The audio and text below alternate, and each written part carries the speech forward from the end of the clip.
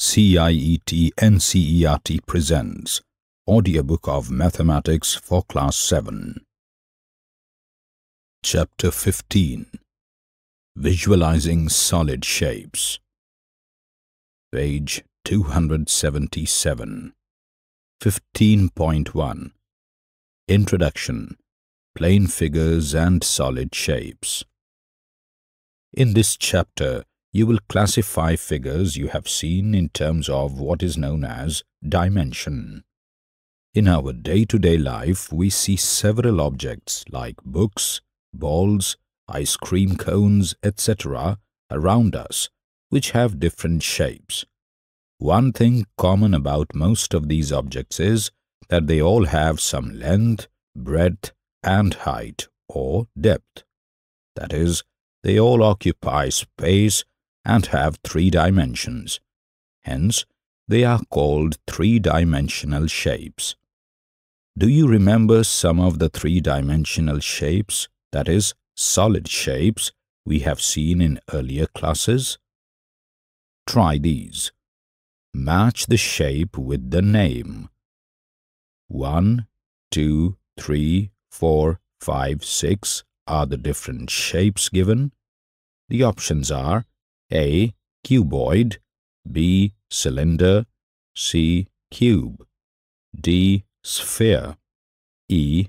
Pyramid, F. Cone. Page 278.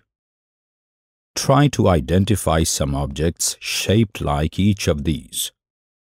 By a similar argument, we can say figures drawn on paper which have only length and breadth are called two-dimensional, that is, plane figures. We have also seen some two-dimensional figures in the earlier classes. Match the two-dimensional figures with the names. Figure 15.2. Again, 1, 2, 3, 4, 5 are the 5 different shapes given here. The options to match are A. Circle, B. Rectangle, C. Square, D. Quadrilateral, E. Triangle. Note, we can write 2D in short for two-dimension and 3D in short for three-dimension. 15.2. Faces, Edges, and Vertices. Do you remember the faces, vertices, and edges of solid shapes, which you studied earlier? Here you see them for a cube. The 8 corners of the cube are its vertices. The 12 line segments that form the skeleton of the cube are its edges. The 6 flat square surfaces that are the skin of the cube are its faces. Page 279. Do this. Complete the following table. Table 15.1. We have different shapes given here in 4 different columns, and we have 3 rows. Faces F, edges E, vertices V. Let's read the column. There are few blank spaces to be filled in. 6, 4, dash, dash, 12, dash, dash, dash, 8, 4, dash, dash.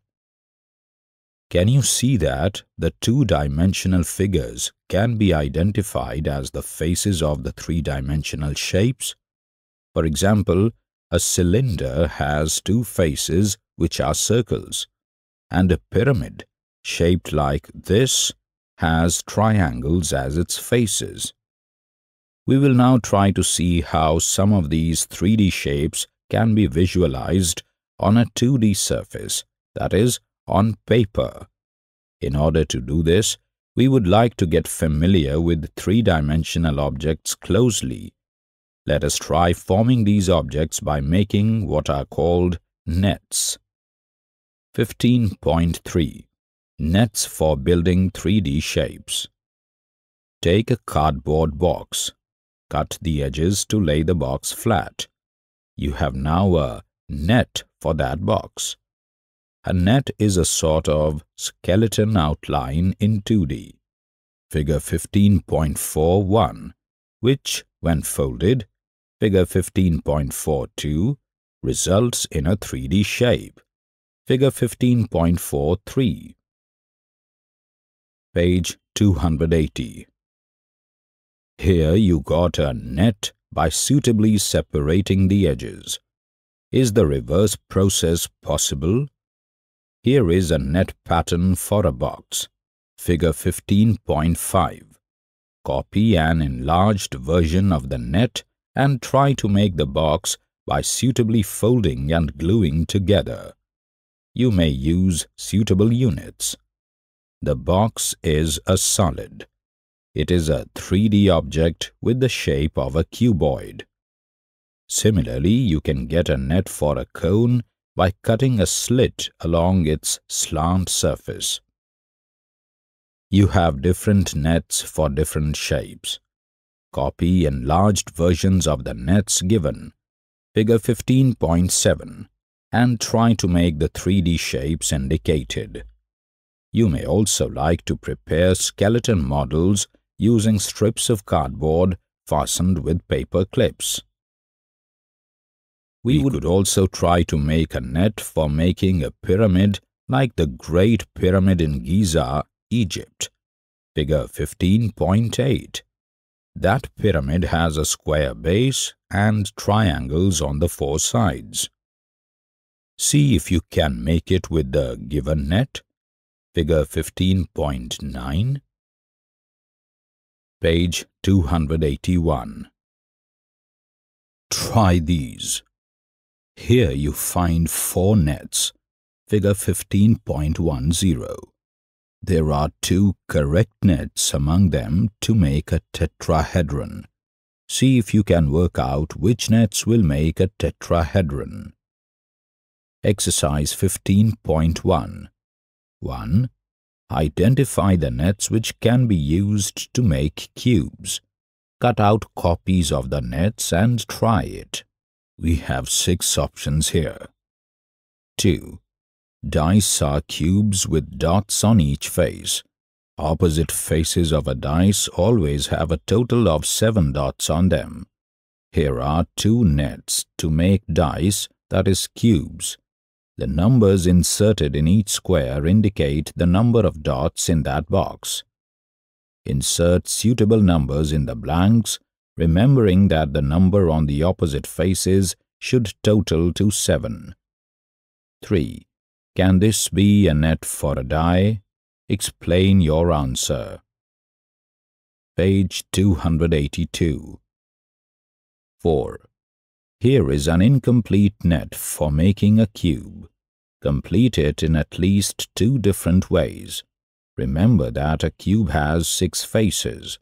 How many are there in the net here? Give 2 separate diagrams.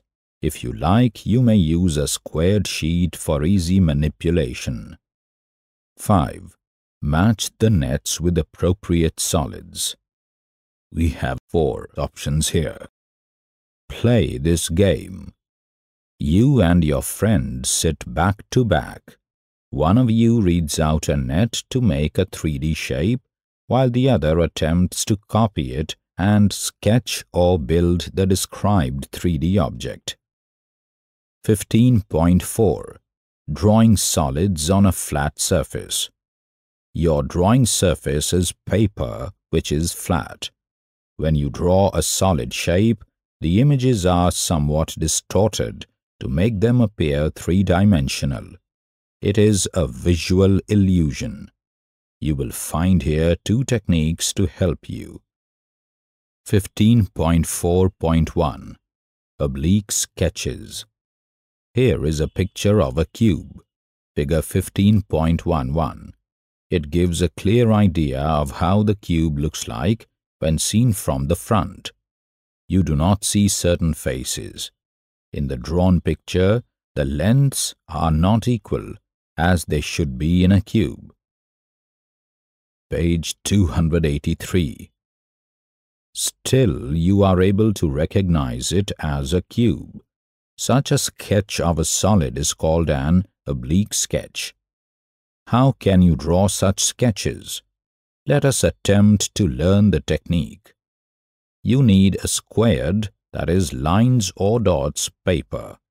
Initially, practicing to draw on these sheets will later make it easy to sketch them on a plain sheet, without the aid of squared lines or dots. Let us attempt to draw an oblique sketch of a 3 by 3 by 3, that is, each edge is 3 units, cube. Figure 15.12. Step 1. Draw the front face. Step 2. Draw the opposite face.